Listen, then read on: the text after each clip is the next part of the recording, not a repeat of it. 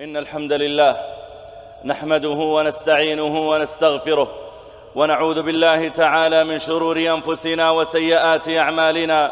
من يهده الله فلا مضل له ومن يضلل فلا هادي له، وأشهد أن لا إله إلا الله وحده لا شريك له جل عن الشبيه والمثيل والند والنظير، وأشهد أن محمدًا عبده ورسوله.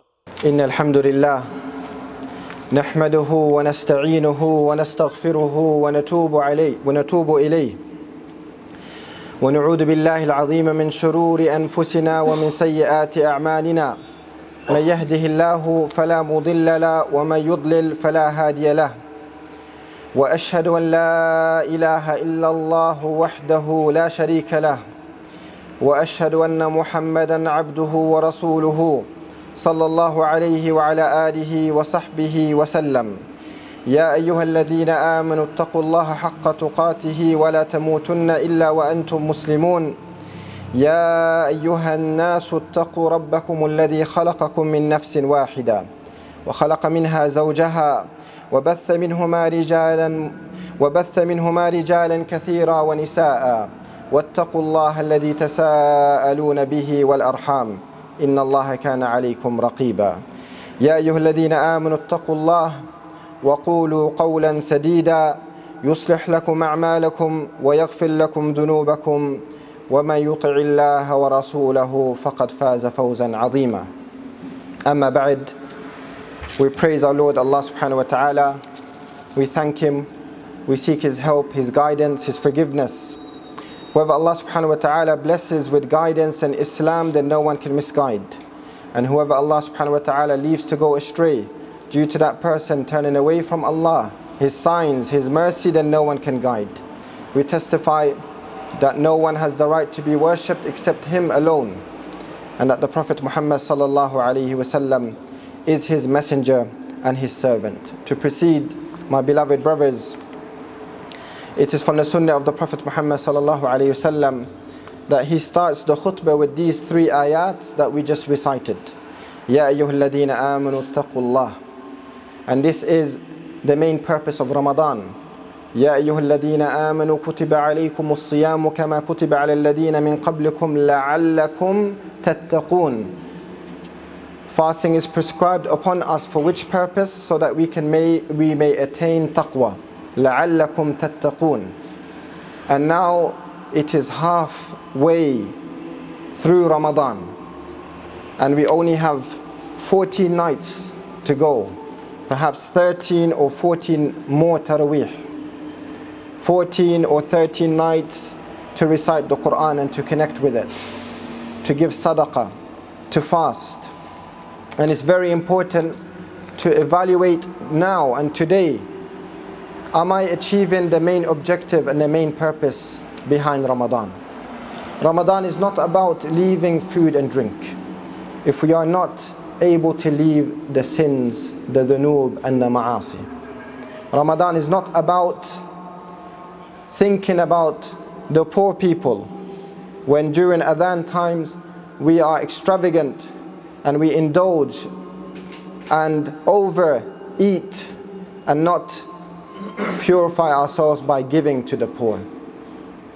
It's not about leaving food and water if we don't leave bad language and bad behavior and bad characteristics and argumentations with people.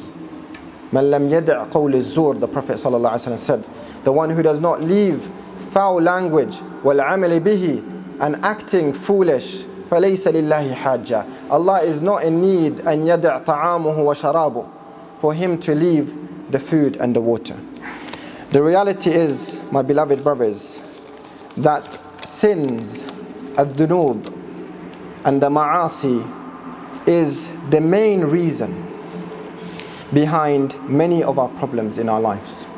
It is the main reason behind so much destruction in this world. And it is the main reason behind the effects and the problems that exist in society. And today this is our topic. Our topic is about the effects and the consequences of sins. It's important we remember this, because many of us may become heedless. many of us may not take sins seriously. Many of us don't understand why things happen in life, and perhaps by reminding ourselves of the harms and the effects of sins, that we may remember and take heed and perhaps repent and return back to Allah subhanahu wa ta'ala. Sins, my beloved brothers, if it enters a house, it would ruin it. If it enters the heart, it will blind and misguide it. If it enters the body, it will poison it. If it's widespread in the ummah, then it will disgrace it. We will have a disgraceful ummah. And if it enters the nufus and the souls, then it will be harmed and poisoned and affected. There are 10 main impacts of sins. There are many more, but 10 impacts that we will quickly go through bi'idhnillahi ta'ala. From the impacts of the ma'asi and the noob is that it removes the barakat, it removes the blessings in our lives. It removes ease from our life. It removes the blessings in our wealth, in our businesses, in our children, in our work, in our studies, in our health. It removes it. Because when someone performs the good deeds, he is grateful to Allah, and Allah Azza wa Jal will safeguard and protect his blessings. But the one who sins is not grateful to Allah for the blessings He gave him.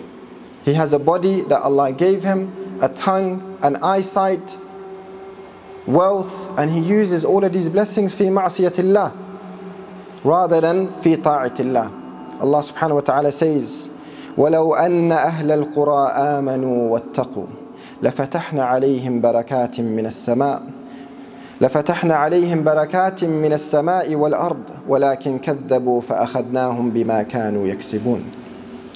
Allah subhanahu wa ta'ala says, if the people of the town were to believe and have taqwa of Allah, consciousness of Him, and follows His commandment and abstains from what is forbidden, لفتحنا عليهم, Allah the provider, He will open the doors, He will open the skies, and He will make the blessings descend upon these people. مِنَ السَّمَاءِ وَالْأَرْضِ, from the heavens and the land. وَلَكِنْ كَذَّبُوا, however they denied.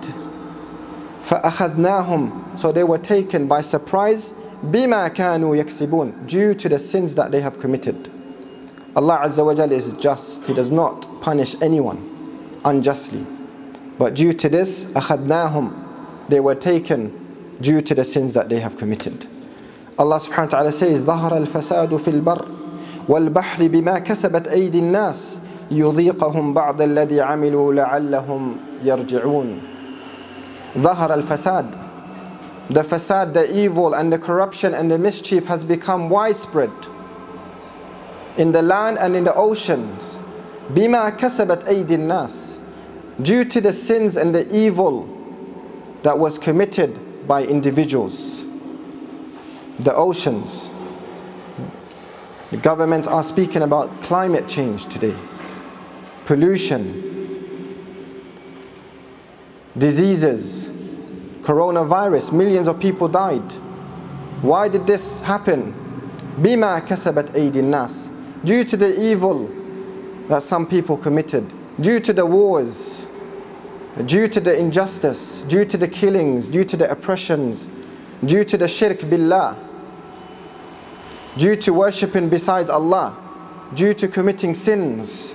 لِيُذِيقَهُمْ بَعْضَ الَّذِي عَمِلُوا, so they would taste a portion of the punishment. الَّذِي عَمِلُوا, due to what they have committed. لَعَلَّهُمْ, perhaps some of them will take heed and return back to Allah and repent to Him. Coronavirus is a big sign for us to reflect and fear Allah Azza wa Jal, and to know La hawla wa la quwwata illa bihi.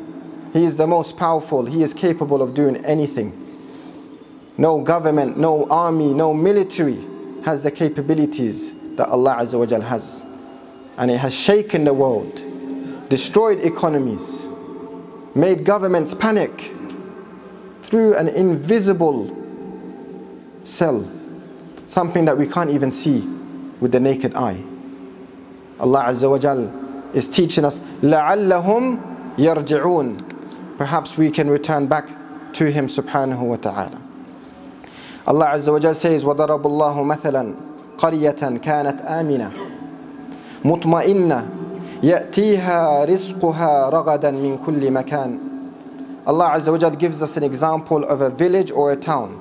Mutma'inna, safe and secure, and provision and blessings is ascending upon the town and the people from every place. فَكَفَرَتْ, it denied and it disbelieved بِأَنْعُمِ اللَّهِ فَأَذَاقَهَا اللَّهُ لِبَاسِ الْجُوعِ وَالْخَوْفِ بِمَا كَانُوا يَصْنَعُونَ. بِمَا كَانُوا يَصْنَعُونَ. They committed so many sins. They did not acknowledge Allah Azza wa Jal.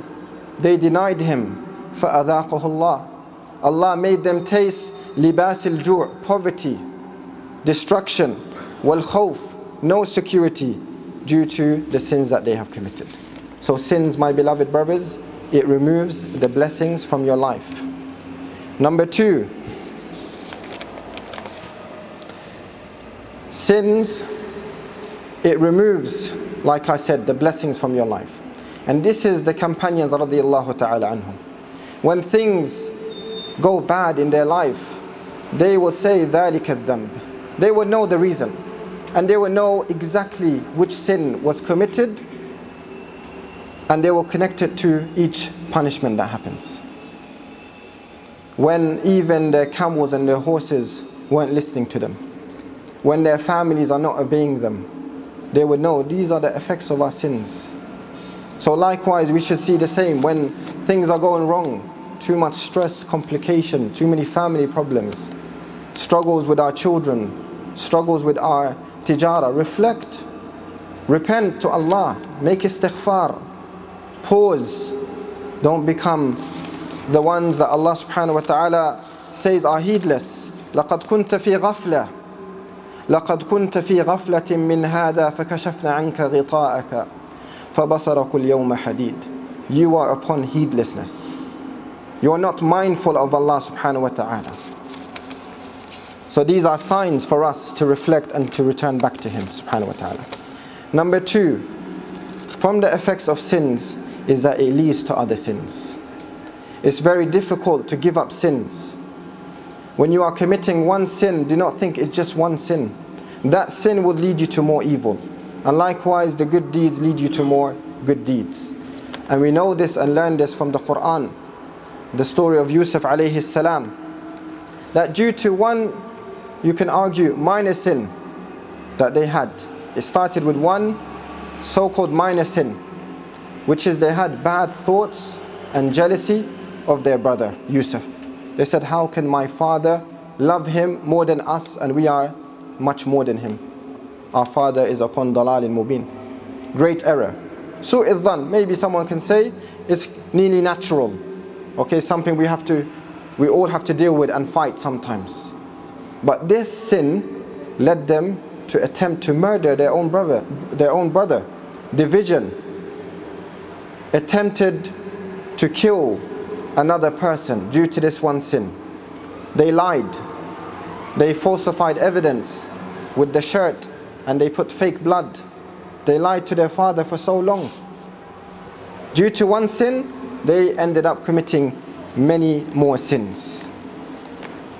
From the effects of sins, my beloved brothers, number 3, is that it will inherit a dhil, disgrace on the person. A person becomes low due to the sins that he committed.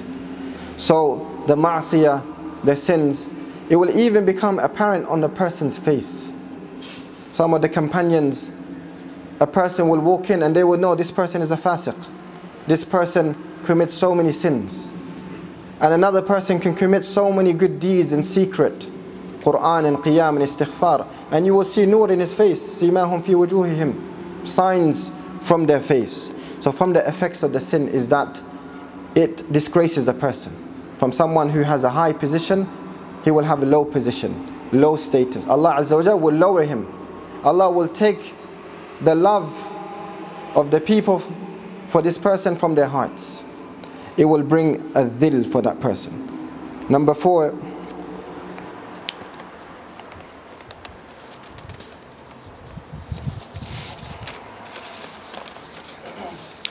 is that al-ma'asi, it blinds the heart. Sins, it blinds the heart. As our Prophet Muhammad sallallahu alaihi wasallam said, the authority of Abu Hurairah radiyallahu ta'ala an, he said, إِنَّ الْعَبْدَ إِذَا أَذْنَبَ ذَنْبًا نُكِتَتْ فِي قَلْبِهِ نُكْتَةٌ سَوْدَاء. The person, when he commits a sin, Allah puts in his heart a black dot, just one black dot. فَإِن تَابَ, but if that person, he repents and he stops this sin, وَاسْتَغْفَرْ, and he seeks forgiveness, then Allah will purify his heart. Allah would remove that black dot. وَإِنْ عَادَ زَادَتْ, but if he returns and he continues with the sin, then these black dots will increase and it will accumulate, and it's like a virus. When you have too many of these dots, it will cover the heart. حَتَّى تَعْلُوَ قَلْبَهُ, until his heart is blind. فَذَلِكَ الرَّانُ الَّذِي ذَكَرَ اللَّهُ فِي الْقُرْآنِ. The Prophet said, sallallahu alaihi wasallam, Ran is mentioned in the Quran. This is exactly what it is. When the heart is fully covered, كَلَّا بَلْ رَانَ عَلَى قُلُوبِهِمْ مَا كَانُوا يَكْسِبُونَ. Their hearts will be covered with blackness due to what they have committed. This is the effect of the sins, that it can blind and cover our hearts. Number 5 from the effects of sins is that it decreases the ta'zeem of Allah Azza wa Jal in the hearts of the individual. We know Allah Azza wa Jal is the Almighty. We know He is the one who watches us. We know He is the one who created us, who sees us in secret. And the one who sins, the ta'zeem of Allah, the greatness of Allah in that person's heart decreases, because he does not fear Allah Azza wa Jal, and he does not care about disobeying Him subhanahu wa ta'ala. And like one of the companions, Bilal radiyallahu anhu, he said, لا تنظر إلى صغر الخطيئة ولكن انظر إلى من عصيت. He said, do not look at the size of your sin. It's just a sin. Allah is Ghaffar, Allah is Ar-Rahman, Allah will forgive. Do not think like this. ولكن انظر إلى من عصيت. However, look at the one who you disobeyed. The one we disobeyed is great, even though this sin is small. So be careful from belittling the greatness of Allah subhanahu wa ta'ala. This is worse than a sin itself. A sin Allah will forgive, but belittling Allah Azza wa Jal and trying to deceive Allah Azza wa Jal is a major problem. This is what we need to be careful from. Number 6 from the effects and the impacts of sins, dhihab al-haya, modesty and shyness, which the Prophet ﷺ said, khayrun kullu, it is everything good about al-haya, modesty. From the best akhlaq is to have modesty and shyness with Allah subhanahu wa ta'ala. Al-haya'u khayrun kullu, sallallahu alayhi wa sallam said. So when someone sins, that haya, that muru'ah, that dignity, that respect that someone has is belittled, is removed. So the one who commits this sin and he feels happy and proud, there is no respect for that person. Number 7 from the effects of sins, my beloved brothers, is that it is the main reason for ad-dhiq wal-ham, for problems and issues in our life, and depression and misery and sadness. Many people are complaining about depression today. It's on a massive rise. Read the statistics on the NHS. They can't cure it. And a Muslim says, I am depressed, I am sad. But he does not read the Quran, and he does not pray, and he does not give sadaqah, and he sins day and night. and you want a hayatan tayyibah, a hayatan tayyibah comes with amal salih and fear of Allah. And when you do i'tirad, you are away from the remembrance of Allah. وَمَنْ أَعْرَضَ عَنْ ذِكْرِي فَإِنَّ لَهُ مَعِيشَةً ضَنْكًا. The one who turns away from Allah, does not remember Him, فَإِنَّ لَهُ, indeed he will have a difficult life. Allah wants us to be happy. يُرِيدُ اللَّهُ بِكُمُ الْيُسْرَ وَلَا يُرِيدُ بِكُمُ الْعُسْرَ. Allah wants ease for you. He does not want hardship. طَاهَ مَا أَنزَلْنَا عَلَيْكَ الْقُرْآنَ لِتَشْقَى. The Quran was not revealed so you can despair. Rather, the one who holds the Quran will never despair. He will always be happy. But the real reason for depression and misery is the ma'asi and the dhunub. أقول قولي هذا وأستغفر الله لي ولكم العظيم فاستغفروه إنه هو الغفور الرحيم. أستغفر الله أستغفر الله أستغفر الله أستغفر الله.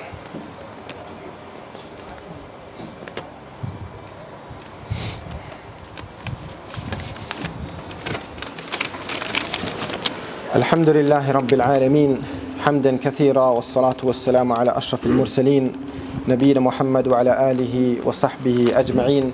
From the impact and the effects of sins that the scholars mention is that it is the reason for punishments to arrive, and it is the real reason behind sicknesses, illnesses and viruses. And one of the companions said that I heard the Prophet ﷺ say, إِذَا ظَهَرَتَ الْمَعَاصِي فِي أُمَّتِي, if the sins are widespread in my ummah, then Allah Azza wa Jal will send a adhab min indihi. Allah will send a punishment from Him. So this, as our Prophet Muhammad ﷺ said, that the sins are the reasons for illnesses and punishments. And the scholars also mention that the sins is the reason behind the beauty of the person to be removed from his face, and success being removed, and productivity being affected. Sins brings dhil, as we mentioned. And as our great companion Umar radiallahu ta'ala anhu, he said, we do not fear the enemies in the battlefield. We do not fear them, but rather we fear our own sins that could be the cause for victory not to be granted. And we live in a time where Muslims are large in numbers, but we are weak, and we are disgraced, and we are overpowered by oppressors and tyrants, and by wrongdoers. So perhaps it is time for us as a ummah to wake up, and to seek forgiveness, and to start with our own selves. It could be your sin that is delaying the victory. It could be our sin that is stopping our du'as to be answered. So it is time to start with ourselves and our families and our societies and our communities. The solution, my beloved brothers, Allah Azza wa Jal gives us a beautiful solution. لِكُلِّ دَاءٍ دَوَاء, the Prophet ﷺ said, every problem has a solution, every illness has a cure.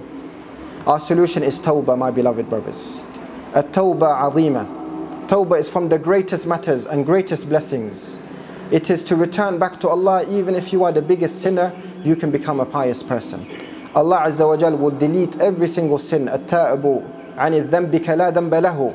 The one who repents from a sin is as if he did not sin at all.